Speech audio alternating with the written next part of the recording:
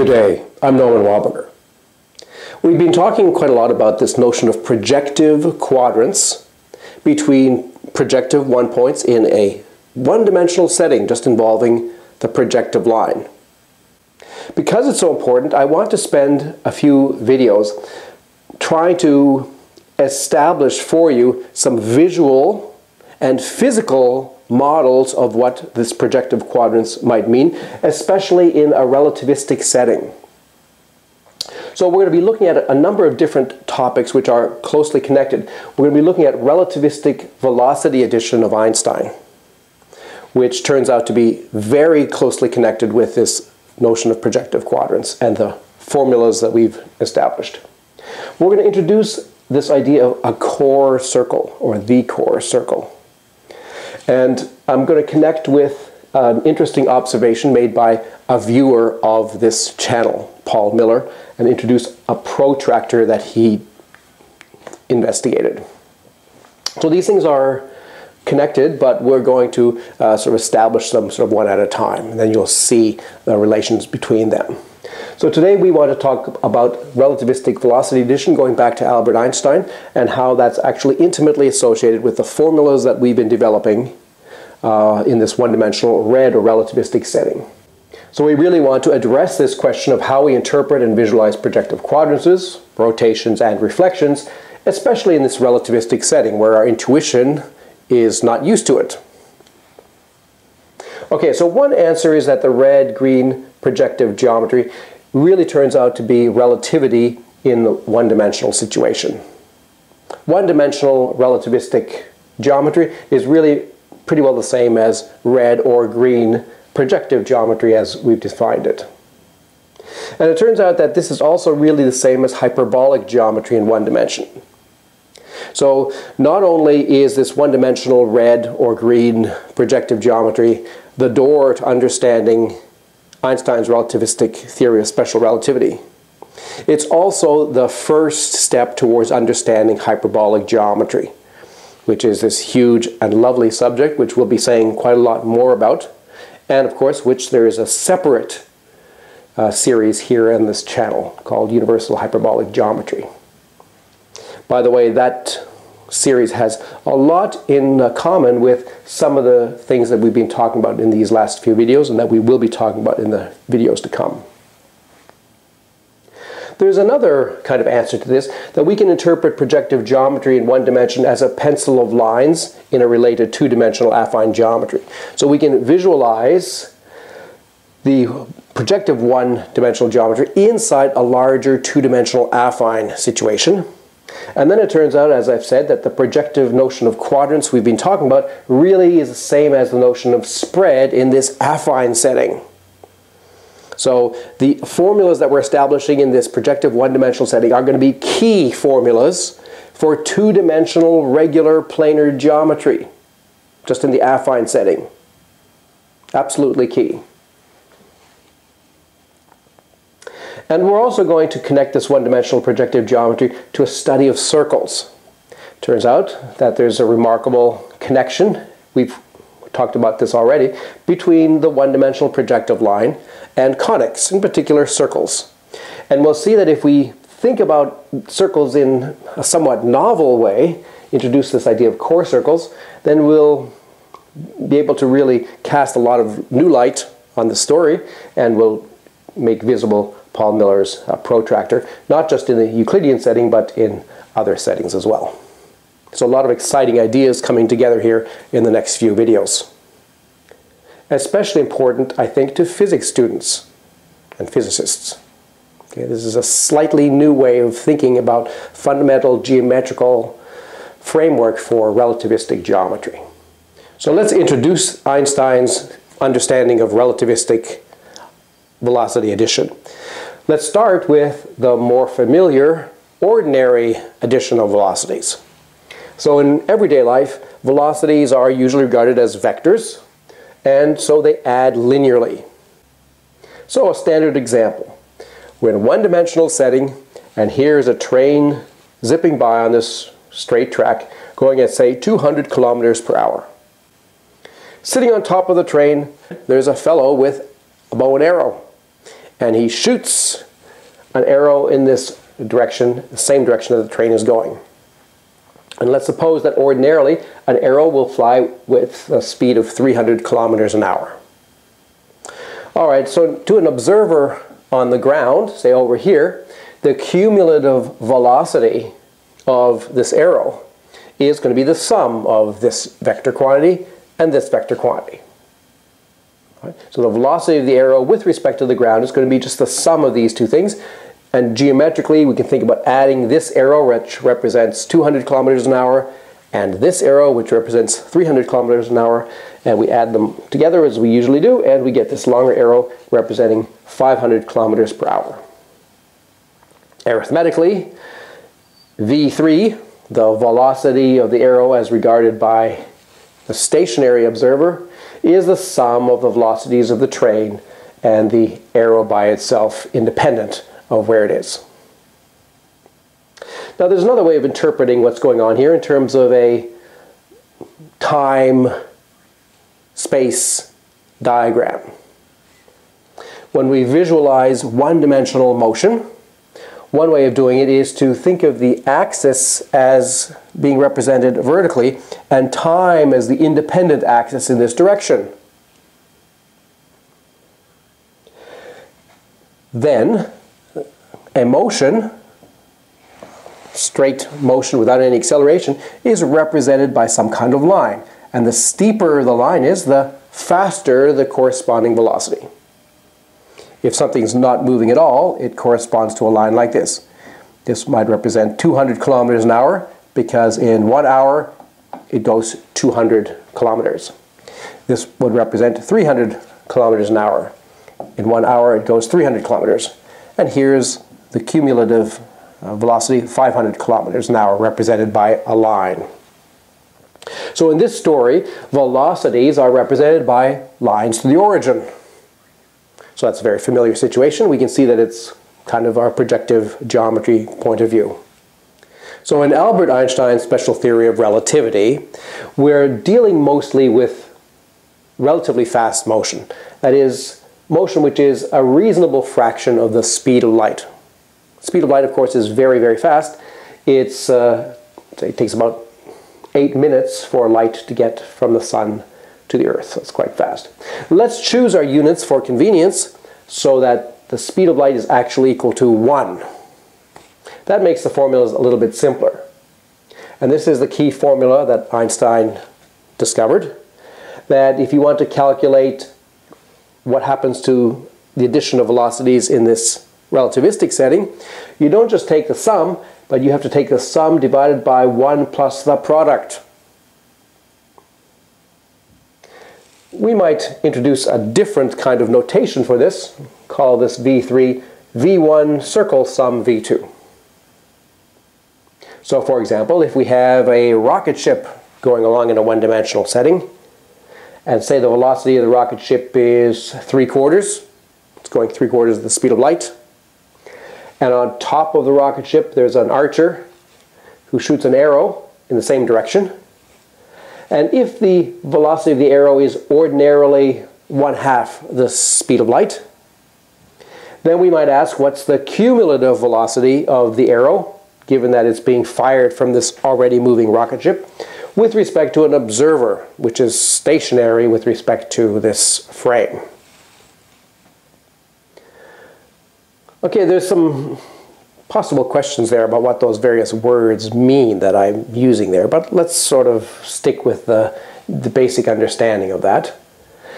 Then Einstein would say, okay, then this is the situation here where V1 is 3/4, V2 is 1/2. To calculate the cumulative velocity, we have to use this formula, which is 3/4 plus 1/2 divided by 1 plus the product, 3/4 times 1/2. The sum is 5/4. And down here in the denominator we have 1 plus 3/8, which is 11/8, for a total of 10/11. So instead of getting 5/4, which is what we would sort of naively expect from our intuition in daily life, we actually get something quite different. We get 10/11, which is significantly less. In particular, it's less than 1.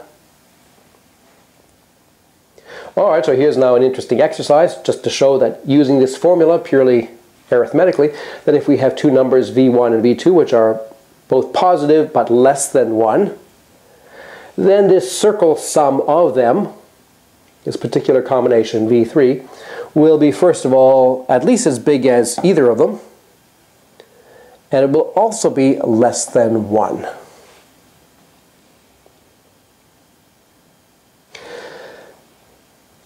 Einstein postulated that it's not possible for particles in our world to go faster than the speed of light. And this is sometimes taken as a working assumption by physicists. But it's probably good to have an open-minded view about these things and not to introduce assumptions unless they're really self-evident. So if we keep open the possibility that there might be things that go faster than the speed of light, then we could contemplate applying the same formula in a situation where v1, say, is 2 and v2 is 5. In that case, the formula has also perhaps a surprising answer. We would get v3 is 2 plus 5 over 1 plus 2 times 5, which is 7 over 11. So something is going 2 times the speed of light, and then something else is going 5 times the speed of light, then somehow the cumulative effect of that might be 7/11ths the speed of light. Here's another example. If v1 equals 1, so if one of these velocities is exactly the speed of light itself, then arithmetically we're going to get v3 equals 1 plus v2 over 1 plus v2, which is 1. And this is sort of saying that the speed of light is more or less constant in any frame of reference. If we imagine a rocket ship and the light being beamed out from it at the speed of light, then this observer is going to still measure this speed of light as being equal to 1, the same thing that the person on the rocket ship does. In fact, this is really Einstein's starting point to the whole theory, this basic assumption that the speed of light is the same in all inertial reference frames. And it's really a consequence of this assumption that led Einstein to some derivations which resulted in this formula. Okay, so it's no surprise that this ends up happening because it's really built into the whole situation as a basic starting point. In everyday life, if we have two velocities in the same direction, we refer to the distinction between those velocities by measuring a difference. So for example, if the two velocities are v1 and v2, then we talk about v2 minus v1 as representing the difference between those velocities. That's a measure of how different they are. That does depend on which one we take first. Sort of in keeping with our affine point of view, if we wanted something that was independent of the orientation, we could take the absolute value of that difference, or we could also perhaps take the square of that difference. So for example, if one velocity is 200 kilometers an hour and the other one's 300 kilometers an hour, then the difference will be 100 kilometers an hour, plus or minus, depending on which way you do it. Okay, this difference is independent of the observer. So if both velocities are shot from a moving train, then to another observer, the two new velocities will be v1 plus v3 and v2 plus v3. And a basic fact is that the difference between these two is the same as the difference between the original two. So this taking of differences of velocities is something that's maintained by this process of changing the observer. So that's why it's a useful quantity. However, in special relativity, this difference is no longer so relevant. For example, if v1 equals 3/4 and v2 equals 1/5, say, and v3 equals 1/2, suppose we look at v1 circle sum v3. That's 3/4 plus 1/2 divided by 1 plus 3/4 times 1/2, which we've seen as 10 over 11. On the other hand, v2 circle sum v3 would be 1/5 plus 1/2, over 1 plus the product 1/5 times 1/2, which is 7 over 11. So now if we take the usual difference between the two starting velocities, 3/4, 1/5, the difference being 1/5 minus 3/4 or minus 11/20, and compare that to the differences between these two, well, the difference here is minus 4 over 11, then we see that these are not the same. So looking at the differences between velocities is not maintained by this circle operation. So it's less useful because it depends on our particular orientation. So Einstein naturally asked, well, if we are going to change velocities in the way that we've described with this circle operation of addition, then how should we measure the separation between velocities in such a way that's independent of observer? In other words, it doesn't change when we circle add a velocity to both of the ones that we have. And the answer to that question naturally connects to our notion of projective quadrants in this relativistic or red setting, and provides an interpretation or a meaning to that projective quadrants. So the natural question here is, what plays the role of the difference for relativistic addition, where we're considering V1 circle sum V2 to be V1 plus V2 over 1 plus V1 V2 of velocities? And the answer is the projective quadrants that we've been talking about, but in a relativistic setting. And here's the definition. I remind you that the red projective quadrants between 1 to V1 and 1 to V2 is minus 1 times V2 minus V1 times 1, so V2 minus V1 all squared, divided by 1 squared minus V1 squared times 1 squared minus V2 squared. And let's give this a name if we're just really interested in the velocities V1, V2. And let's get rid of this minus sign just so that it's always positive for situations where V1 and V2 are less than 1. So we might say I for interval of V1, V2 is minus Q of V1, V2, referring to this thing here. All right, so an example, if V1 equals 3/4 and V2 equals 1/5, then the interval between V1 and V2, as we've defined it here, would be 1/5 minus 3/4 all squared divided by 1 minus 1/5 squared times 1 minus 3/4 squared. And that turns out to be 121 over 168. Now if we have some third velocity and we add that velocity in this relativistic Einstein fashion to both of these, then V1 circle sum V3 is 10 over 11, we've seen that before, and V2 circle sum V3 is 7 over 11. Now if we take the I of these two, then we have to take 7 over 11 minus 10 over 11 all squared, and 1 minus 7 11 squared times 1 minus 10 11 squared, and that turns out to be 121 over 168 as well. So let's prove that that example was just not a coincidence, that in general I of V1 circle sum V3, V2 circle sum V3 equals I of V1 V2. Alright, so the left hand side, what do we have to do? Well, we have to take the difference of these two things and square it and divide by 1 minus this thing squared times 1 minus this thing squared. And these circle sums are, well, there's V1 circle sum V3 appearing there and there, and V2 circle sum V3 is appearing there and there. So we want to simplify this. Well, what we want to do here now is look at a common denominator.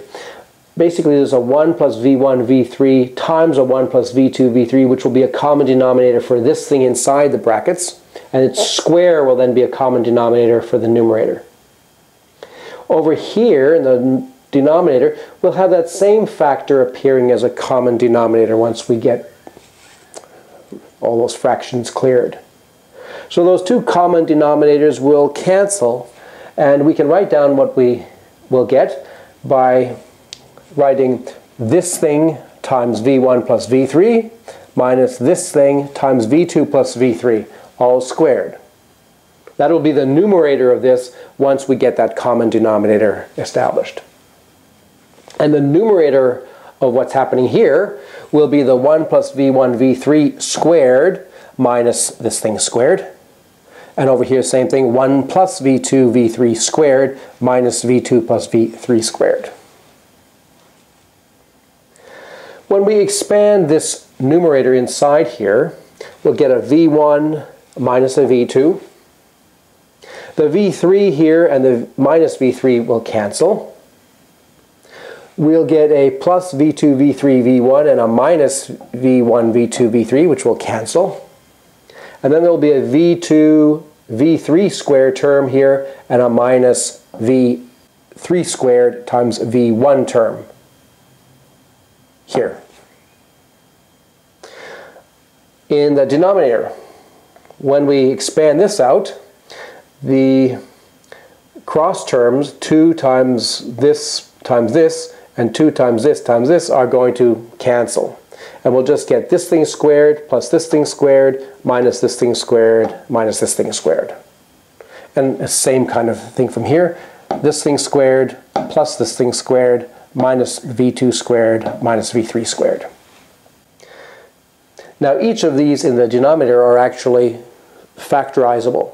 So this is really the same as 1 minus v1 squared times 1 minus v3 squared. And this thing is really v1 minus v2 squared times 1 minus v3 squared. So altogether there's 2 of these factors that appear in the denominator. And in the numerator there's a v1 minus v2 factor which is common here and here.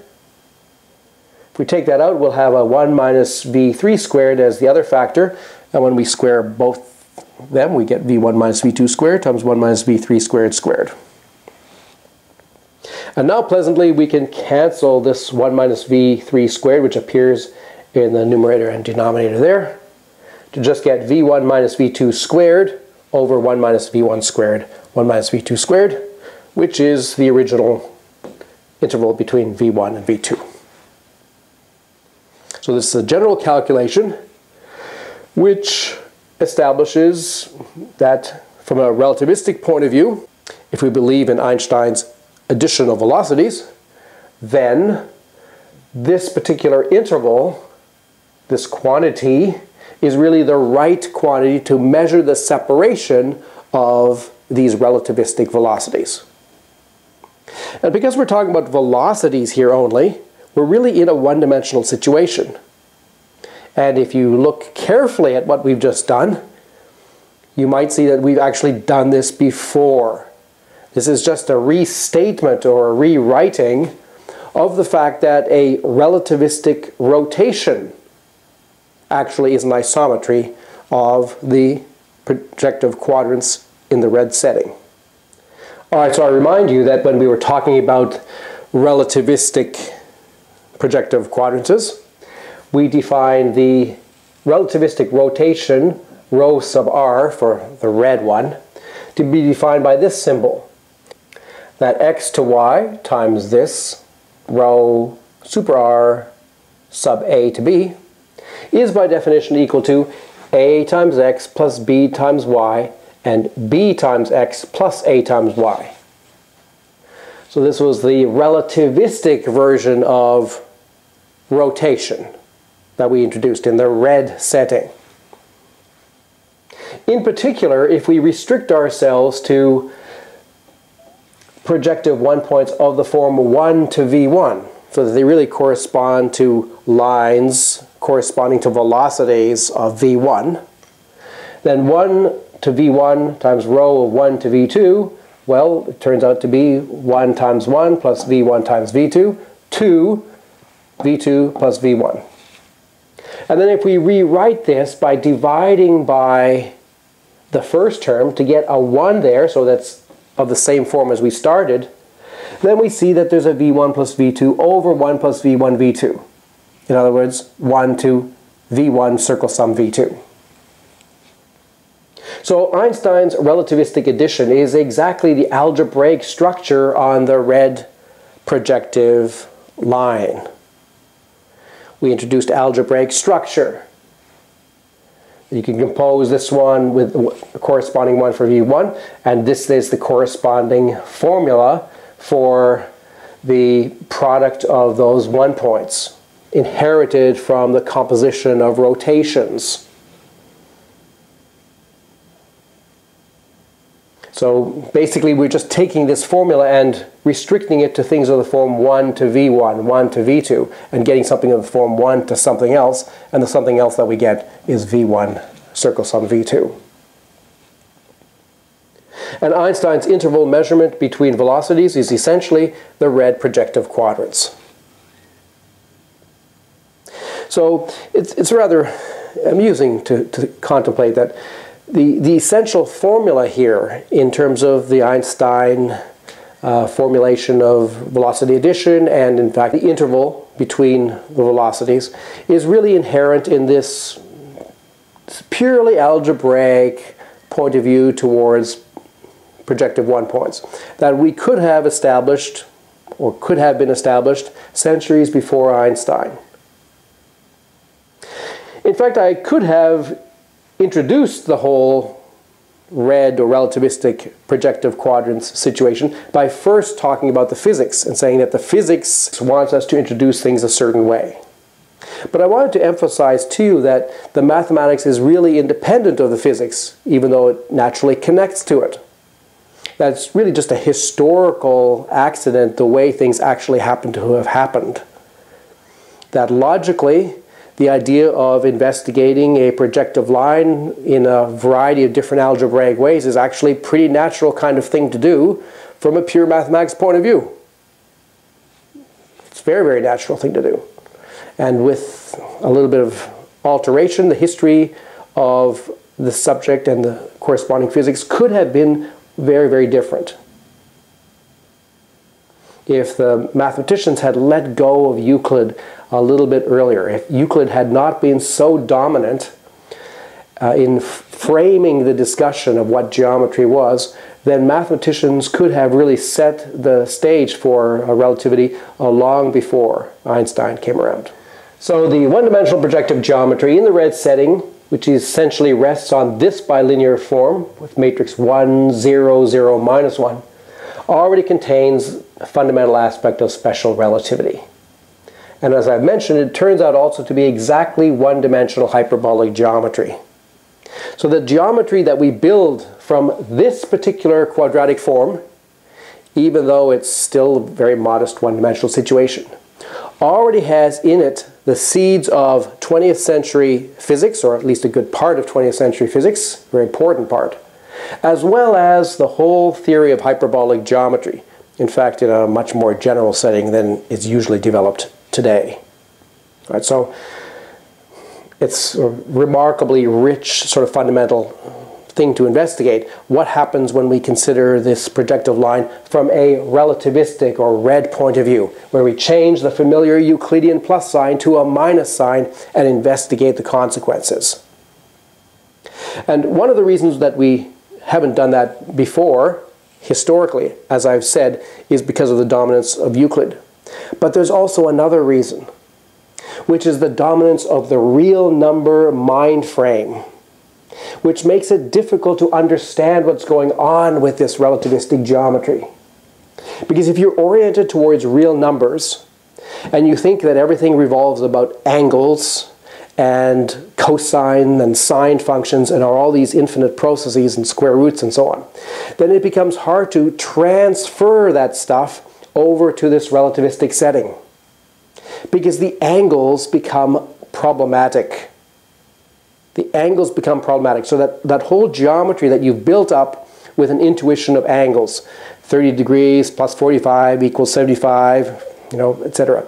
That whole intuition doesn't work very well over here. You can try to force it to work, and people have done this quite a lot, but it's not really convincing and doesn't end up really working naturally and beautifully. You have to let go of the dreaming with respect to angles, the rational geometry point of view, where you say, let's do everything completely algebraically. no infinite processes. That's the orientation that allows this to come into focus and allows you to see all these very important developments naturally arising in front of you. Yet another advantage in letting go of the real number dreaming. Okay, so for a little bit of a new spin on special relativity as well, which might interest some of you with physical orientations here. The essential Lorentz transformations, which are implicit in the discussion here. So this actually goes back to Dutch mathematician Lorentz, who actually investigated some of these things before Einstein did. This can be viewed these days in a somewhat novel way. And if you're interested in that, I recommend the later series in the Wild Lineage series, 37 through to 40, as well as a special lecture that's in the math seminars called Bat's Echolocation and a Newtonian View of Einstein's Special Relativity, which shows that the essential formulas that we've been talking about in this lecture don't intrinsically necessarily rely on the speed of light and the constancy of the speed of light. They are manifestations actually also of a situation where you have just some common medium and propagation speed. It doesn't have to be light, it can be sound. So even bats registering the world around them with sound, just the regular sound, will be in a situation to see the formulas of special relativity that we've been talking about today. This is a thing that physicists should give some thought to as well. There's some issues here in terms of the underlying assumptions and meanings of terms that physicists use. There's some possibility for discussion and examination here on the foundational level for physics as well. Although I'm probably not going to go there too far, but this is certainly an initial orientation in that direction. Okay, so this is very interesting, the physical side of the meaning of projective quadrants in the relativistic setting. I want to now talk about also the visual or geometrical side, which will give you yet more intuition for what these things mean. So I want to talk about the notion of core circles, and then I want to bring in Paul Miller's protractor next time to tie all these things together. Very exciting stuff. I hope you'll join me for that. I'm Norman Wildberger. Thanks for listening.